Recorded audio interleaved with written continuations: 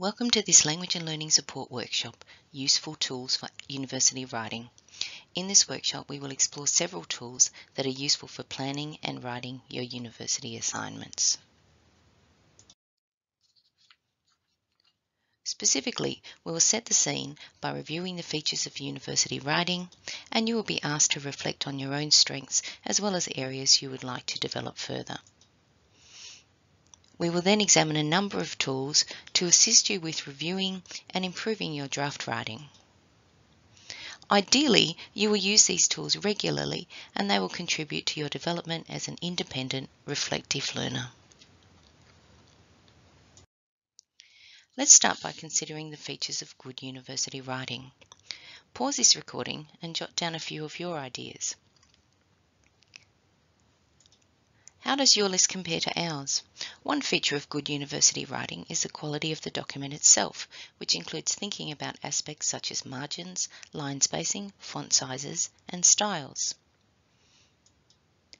Language is also an important consideration. Examples of language aspects the writer needs to consider include grammatical accuracy and variety, as well as vocabulary, which is specialised and varied. In addition, university writing has a style which is generally described as formal and academic. Referencing is another key feature of most university writing. We won't talk about referencing in this workshop, but the library offers many resources, so please take a look at the library website.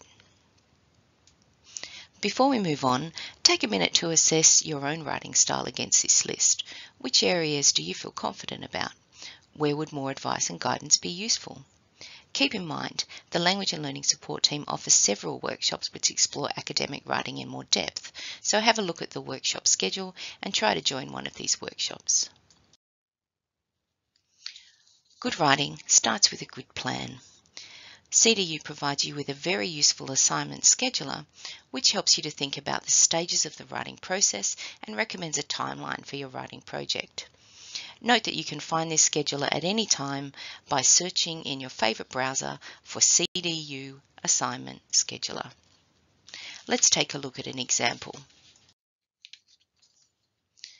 This is the first screen of the Assignment Scheduler. It asks you to add a start date and a due date for your assignment. You should give the assignment a name and then calculate the recommended schedule. You will then receive a detailed timeline which breaks down the writing process into 7 stages and includes additional videos, materials and recommendations to help you with your writing.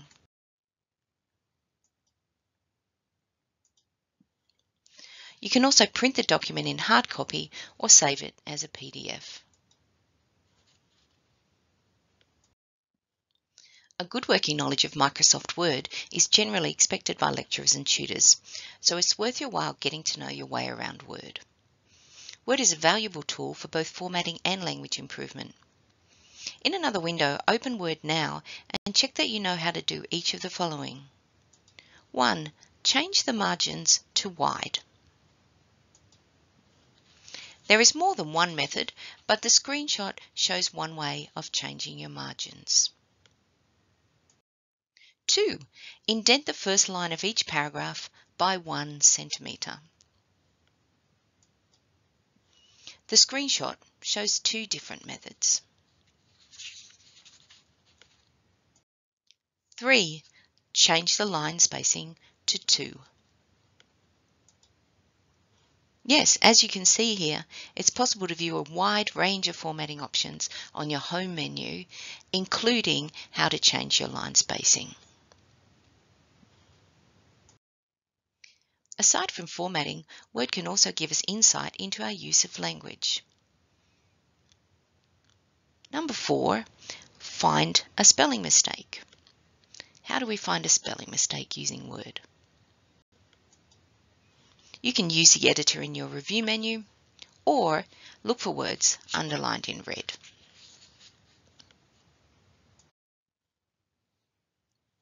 Five, how do we use Word to identify grammar errors?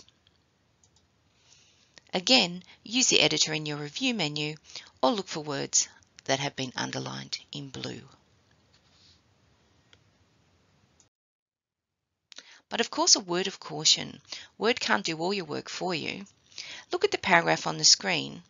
Pause to see if you can find the mistake that Word has not identified. Did you find it? Word can check spelling, but it can't check context. This activity reminds us that we can't be over-reliant on technology. Microsoft Word can also assist us in finding better, more interesting, or more precise vocabulary. Consider the paragraph above.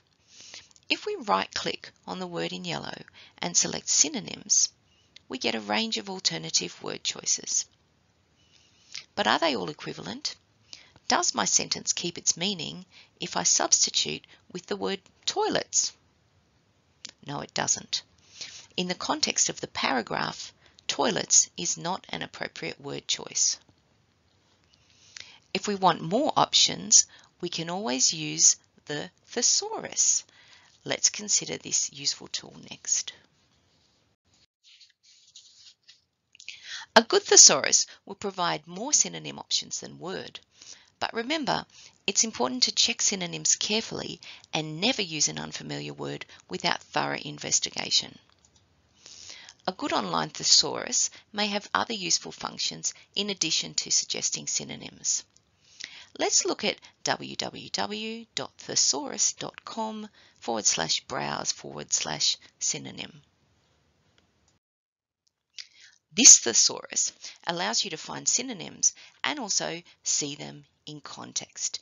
In the example, 3 synonyms for logical are placed in the same sentence to help the writer decide which alternative is most appropriate.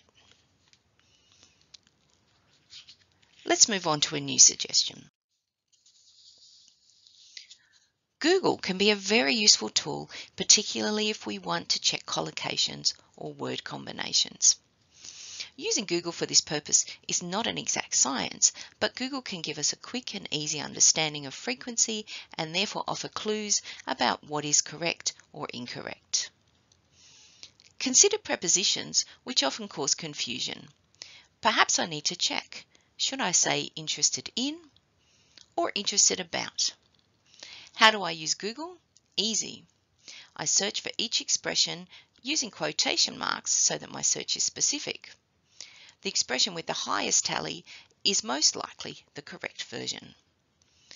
Here we see that Google has over 900 million results for interested in and only 2.7 million for interested about. So we would select the first option. Let's look at another option which focuses on developing your vocabulary. When considering your writing in a university context, it is useful to be aware of the academic word list, defined as a compilation of the most frequent words in academic texts. These are the types of words you will see most often and be expected to use in your own work. But how do you know if you're using academic words? Let's look at a writing sample and a tool to assist us with looking at our vocabulary use. As an introduction to this activity, please keep in mind that the writing sample we're using is very basic. It allows you, the audience, to grasp ideas easily and later apply them to more complex texts. Before I demonstrate the tool, pause the recording and take a few minutes to read through the essay on the screen, focusing on the vocabulary. What are your thoughts?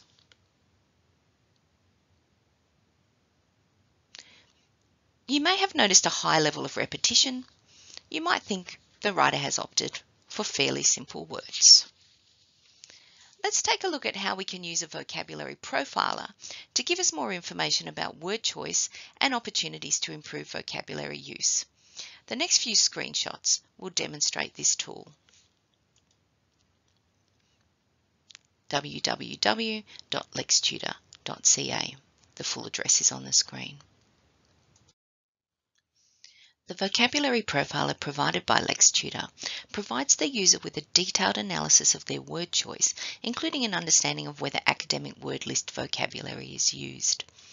When you first click on the link, you may find this software a bit overwhelming, but if you follow my instructions, you'll be able to get the information you need. On the first screen, simply copy your writing into the text box and click on the yellow Submit button. In this case, we have copied the essay from the previous slide. You will then find yourself faced with an array of numbers. Let me help you understand these. Blue indicates the 1,000 most common words in the English language. So 86% of the words in the sample essay come from this group. Green indicates the next 1,000 most common words, and just under 9% of the words in the sample essay come from this group. Don't be alarmed when you see high numbers of blue and green words in your own writing. These words are common because we need them. However, we might want to think about whether any of our common words can be replaced with more specific words, words which reflect the subject matter we are studying, as only 3% of the words in yellow come from the academic word list.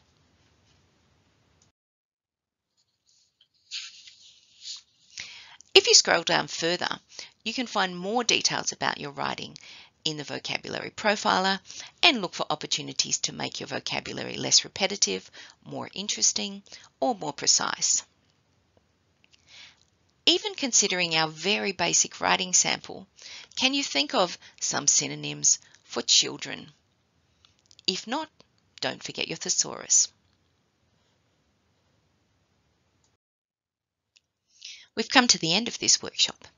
As promised, we have reviewed features of university writing, thought about our personal strengths and weaknesses, and examined tools to assist with writing review, writing improvement, long-term development, and independent learning. Thank you for your time today. Please stay in touch. You can visit our webpage to find out about our other workshops and services, www.cdu.edu.au/library/language and learning support, or you can email us at languageandlearningsupport@cdu.edu.au.